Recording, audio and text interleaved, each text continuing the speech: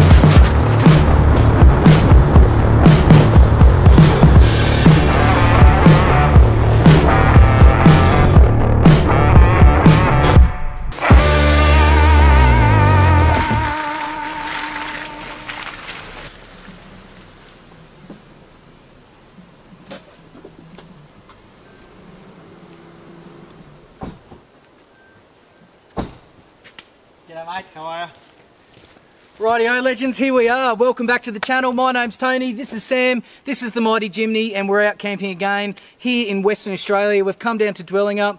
The rain's starting to pour down, so we're going to get this campfire and this campsite set up as quick as possible. We'll join you in a minute once everything's set up, and we'll talk about what's happening on this episode. Cheers, go grab a beer, we'll do the hard work.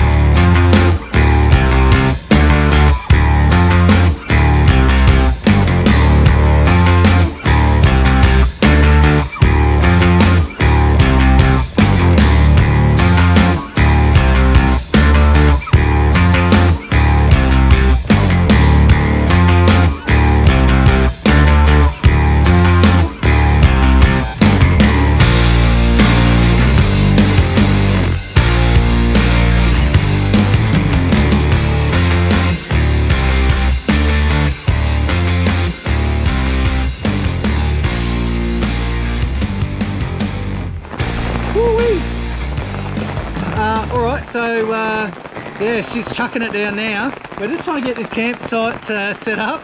Sam's putting the sidewall for the rhino rack sidewall over there. Now this is actually the same campsite that I started the Mighty Jimny YouTube channel with. But last time I came down here it was summer and it was nice and dry. But I'll once this rain disappears, I'll take you down to the river, and you can see the difference from the first video that I've done, you know, 6 months ago now, to what the Murray River looks like with this amount of rain. Yeah, it's really nice and swollen, and it's that area that used to be nice and dry and a bit of a landing point down the end there is, yeah, that's full on. We've swapped the akubras for beanies at the moment, but yeah, we're going to get this campfire going in a minute. We're just going to have to probably dig a couple of trenches to funnel some water away from it and get it nice and sheltered. But apart from that, there's no major wind or anything like that. We're just pegging down just in case, and yeah, we're going to go from there. All right, so stay tuned, and we'll get back to you once the campsite's relatively well set up. And Sam is going to give you a tour. So, what do you reckon, buddy? Yeah, it's hectic. Should be right. Camping in the rain isn't the best, but it's still pretty funny at the same time. It is hilarious. See, Sam isn't a huge fan of camping in the rain. Me personally, I love it. I reckon it's great. Cold, wet nights around a nice, dry, warm fire. I'm going to cook a really nice meal for us, and we're going to probably punch quite a few sherbets into our head to keep ourselves warm, and she'll be right. All right, crack on. I started getting this campsite really starting to look quite good now. You can see I've got the old RS1 set up, or new RS1 for me. Let's go have a quick squiz at what Sam's doing over the other side.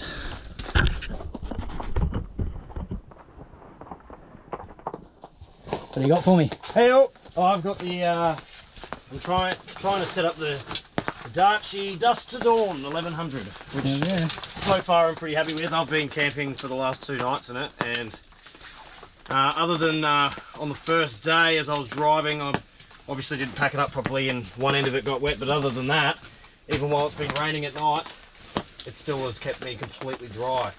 Outstanding. So, out of the 2 swags that I've had, the other one I've got is a Wanderer single swag. This is definitely one that I'd recommend if anyone's looking at blowing a double swag for yourselves. Fantastic. Oh well, keep setting it up, big boy. And very soon we'll be enjoying ourselves by a raging fire. Wave to the camera.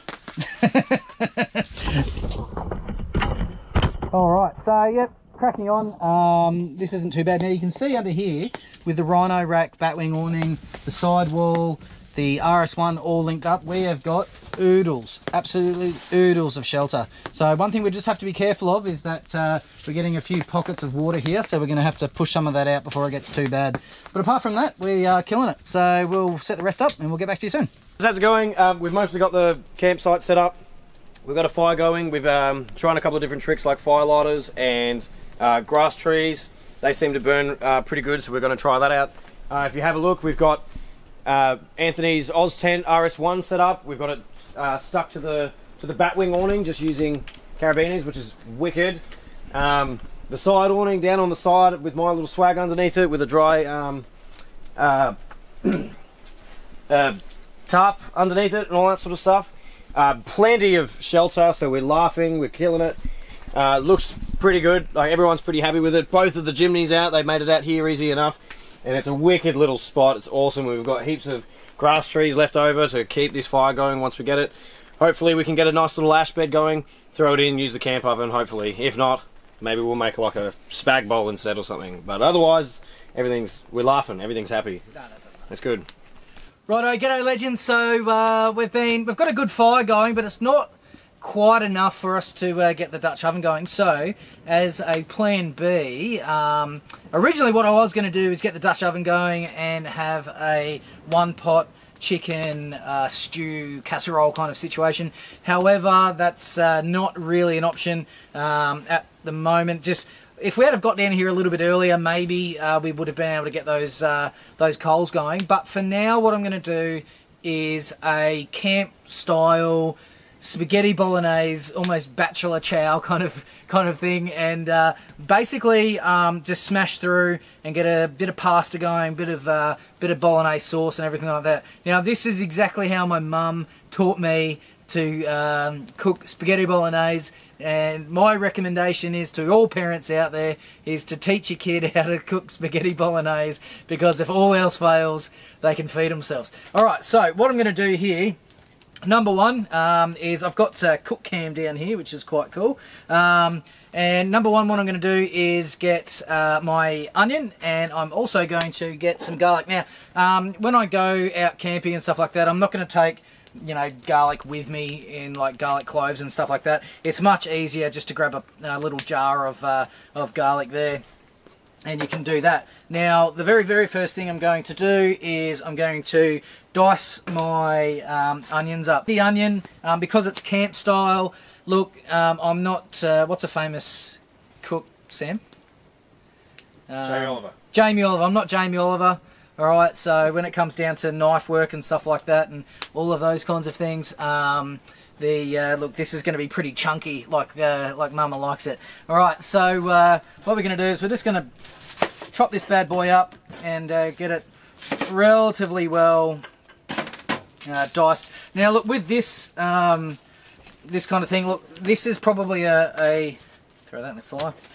This is probably a recipe for about 4-5 people. However, what I can do is I'm just going to downsize it a little bit and just kind of cook half of that, because it's just me and Sam, and we're only little fellas, so we're going to do that. Alright, so basically all I'm going to do is just chop that up. It doesn't have to be perfect. Alright, one of the main things that you want to do is just make it enough so when you put it on these butane stoves that they're not going to the butane stove's not going to have to work too hard to get it going. Alright, which reminds me, what I'll do is I'll get that going. There it is. Whoopah. And a little bit of oil in there as well. So it doesn't need heaps and heaps. Alright, what you need is enough in there to be able to saute your onions. Now with your onions, this is a fairly kind of standard thing with onions. What you want to do is cook them up so they are starting to go translucent. Alright, make sure that is all good. Alright, and I'm going to throw that in. Oh, sizzling away already. It doesn't take long for these butane stoves to start cooking up. Alright, grab my my minced garlic, and I'm just going to grab just a little blob about yay big on the end of the knife, throw that in there. Right, so that's starting to go already, which is really nice. That's quite hot, so I'm just going to turn that down a touch. Alright, now I've got 500 gram of good old Aussie beef mince here. I'm only going to use about half of that. Watch the hands. Make sure you wash your hands prior. I promise I did. Alright. Now I'm going to throw that in there. So my onions are nice and clear, translucent now, and I'm just going to get that that mince going. And what I'm going to do with that mince is I'm going to... That'll do. Sam's going to throw that back in the fridge for us. What a legend. What I'm going to do is I'm going to get that mince going and get it so it's nice and brown. Now, one thing I like to do when it comes to cooking things like mince and all that kind of stuff is I like to throw a little dash of herbs and stuff in there at this point now. So, if all goes pear-shaped, you've got at least a little bit of cooked herbed mince to eat. And so that's just cooking away there. I'm going to leave that for a second. Alright. And I'm going to grab some carrots. Okay. And I'm just going to lop the ends off those carrots and then kind of dice one carrot up relatively, there you go, relatively kind of chunky, as much as I can do it. I keep my knives pretty sharp, so they're not too bad. It's probably due for a sharpening. Thing is, I use my camp knife for everything from shaving wood and carving to cooking. So as long as you clean it in between, you're usually pretty good. Alright, so that's all good there. We've got one carrot. Alright, and that's just going to sit there for a second. And then I'm also going to grab a spring onion. I'm just going to lop the end of the spring onion off. Look at that off. Get rid of that. Lop that end off. That can go. Happy days. Alright, and then what I'm going to do is just dice that up as well, relatively well. What this does is just adds a bit of flavour, bit of onion flavour in there, bit of spring onion, which is not super overpowering. And once it cooks for a while, it's pretty good. Now, as for pasta, look, my favourite pasta is large spiral pasta. The thing with large spiral pasta is that it picks up the sauce really well, and it's also fairly easy to cook when you're out on the trail with the Jimny. Look at that. That's an amazing fire you got going there, buddy. Thank you. And alright, so this stage, what I'm going to do is I'm just going to throw one can of the diced tomatoes. Now with the diced tomatoes, you can get them in a whole range of different ones. I like to get the one with a bit of basil and garlic in there.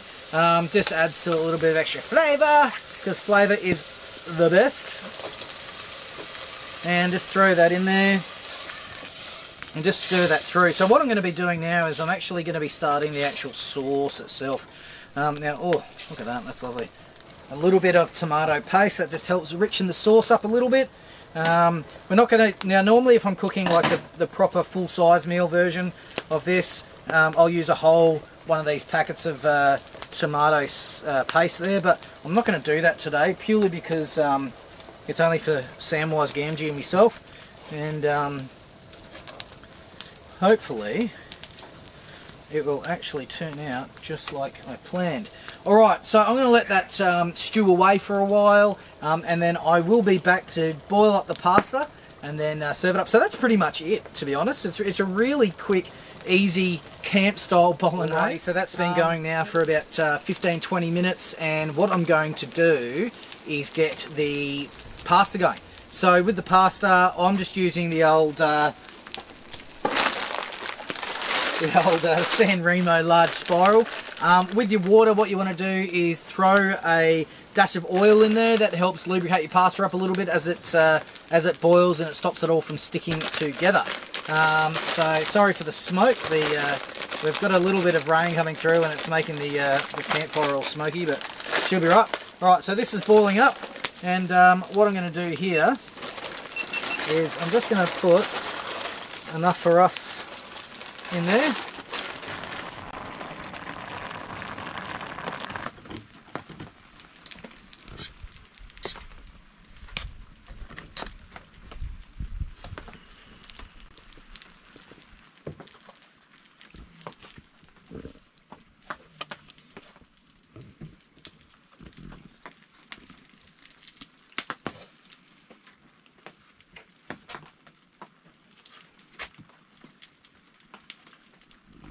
Nevada camp style bolognese ready to rumble. What do you reckon, bud? Yeah, I'm stoked. Delicious. So hopefully, even if I do say so myself, and this bread I picked up from Malibu Fresh Essentials down Safety Bay Road there. I've never seen it, but yeah, really, they got like a little bakery bit and all that kind of stuff. Yeah, so they do really well. Well, look, we're gonna have a quick feed, and then we've just had a little bit of a downpour that seems to have buggered off. So with any luck, we'll be able to get in and answer some of these good folks some questions and have a bit of a laugh and see how we go. But look, there's a pretty quick and simple camp-style spaghetti bowl that you can smash together yourself next time you're out in the trails, and yeah, there you go. Bon appetit. Nice. Enjoy.